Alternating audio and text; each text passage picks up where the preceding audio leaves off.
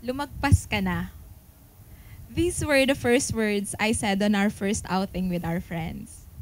No good morning, no hello. I was hesitant how to treat you that 2 a.m. I was watching the speedometer of your car while you were driving. We were the only ones awake. And when I saw that you went beyond the speed limit, the words automatically slipped out of my mouth. Lumagpas ka na. Suddenly, the awkwardness, the hesitation, the confusion turned into bubble with those 3 words. And it was a trip I actually enjoyed a lot. But first, let me tell you how it all started.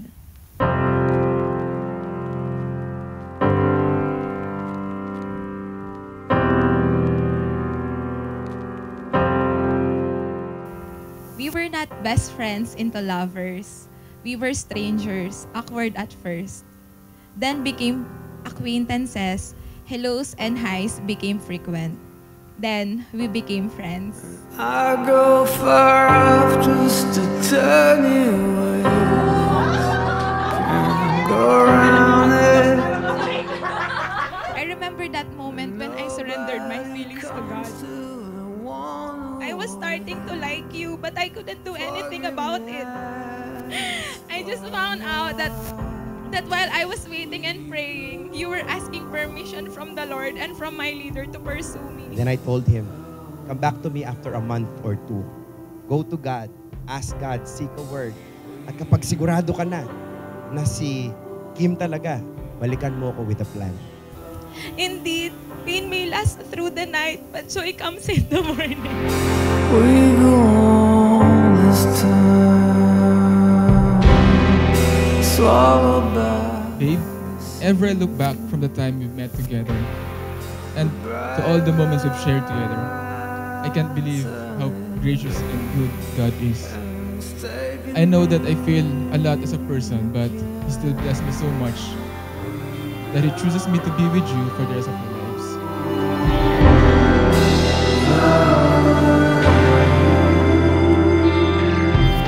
For someone who writes love stories a lot, I am a beginner when it comes to love.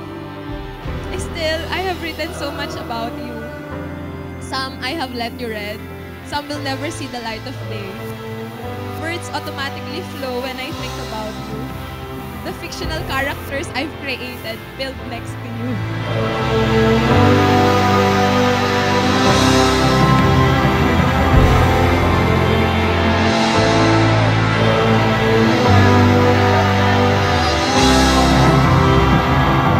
As writers, parang built-in na sa amin maging hopeless romantics. We can't help ourselves. We all dream of having that fairy tale life. I used to write a lot of love stories before as a way of escape from reality. Now, I don't need to get away because reality is better than fiction. Maybe you'll conquer, maybe you'll fall, and maybe you'll build up a kingdom and tear down the wall. It could come crashing to nothing at all. I'll keep knocking the clouds till I'm gone. Not the people they For your watch marriage to thrive, it will require a lot of effort. And when I say effort, I mean you need to always make the choice, the decision to choose love all the time.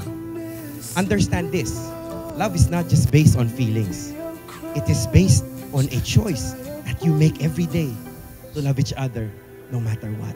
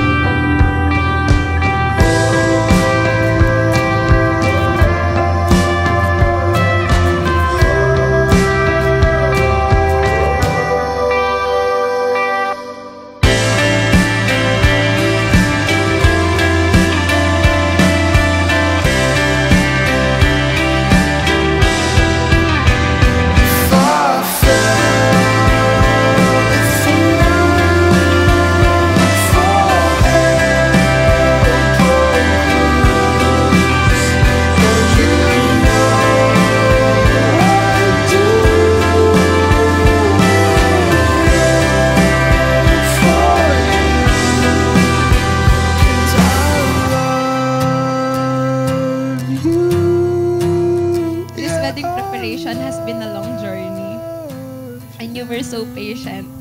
I didn't hear you complain even for one moment. Thank you for doing the right thing. Thank you for loving me the right way. I have never doubted your love for me. Not even once.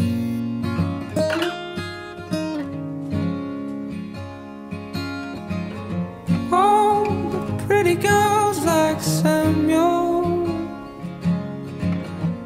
This day that we are going to be one, God proved to me that He is a promise keeper.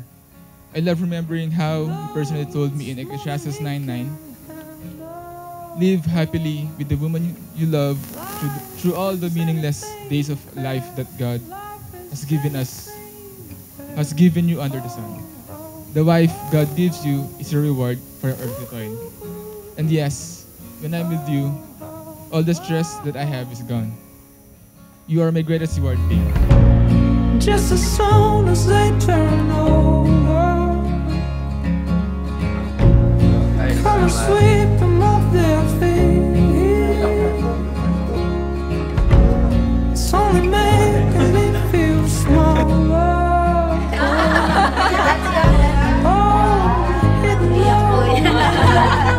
Sensitive po yan. Thank you for braving the right process with me. Thank you for obeying God and my pastor. Thank you for respecting my parents. Thank you for befriending my brothers. Thank you for loving my friends. Now they love you more than they love me.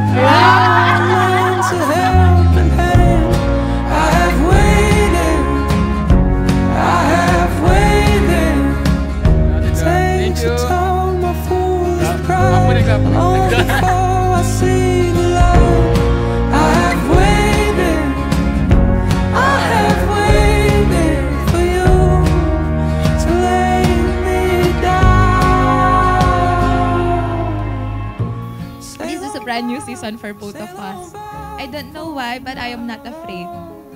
I am excited to step into the unknown with you. I know you will never let go of my hand. You know it's hard, heaven knows I've tried, but it just keeps getting harder. God has been so good to us in our relationship. I praise God for His grace, for His enabling patience, and for making you understanding. You are the good, pleasing, and the perfect will of God. I am so excited to be with you on the next chapter of our lives together. Won't you let, oh, won't you let me, oh, you let me down, won't you let me, oh, won't you let me down, oh, won't you let me, say, won't you let me down, won't you let me down, oh, I wait for you.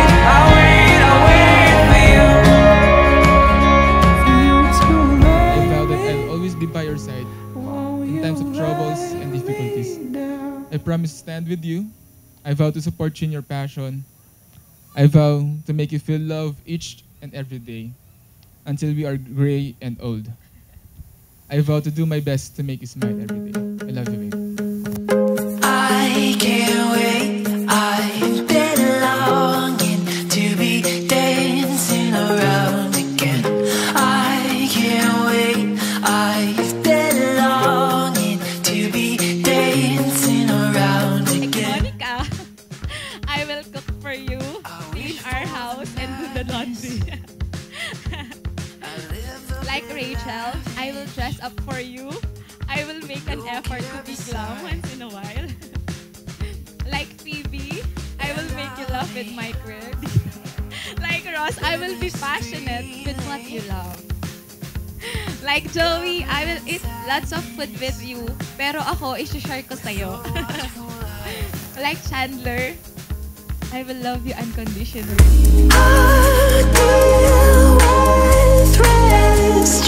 Kim and Clark, I promise to pray for you every day. Ask for your forgiveness, grant me the same, and be your friend always. Congratulations on my love. I can't wait. I've been longing to be dancing around again. I can't wait. I am looking forward to worshiping God with you in our own home. Praying together, eating meals together, and going to prayer works together. Ako yung nagkatip sa kanya sa prayer works. Yung pinagbiling ko kanina, yung word ko is smile. So ngayon naman yung message ko is prayer. Sana pagpatuloy nyo. Congratulations.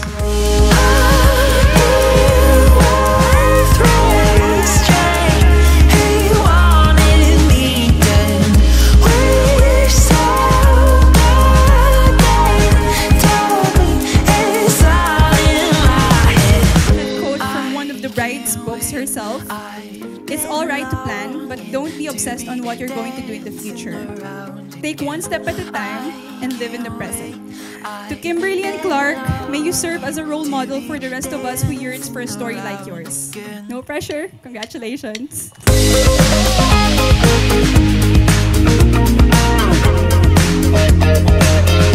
The long wait is over. You may now passionately kiss your bride.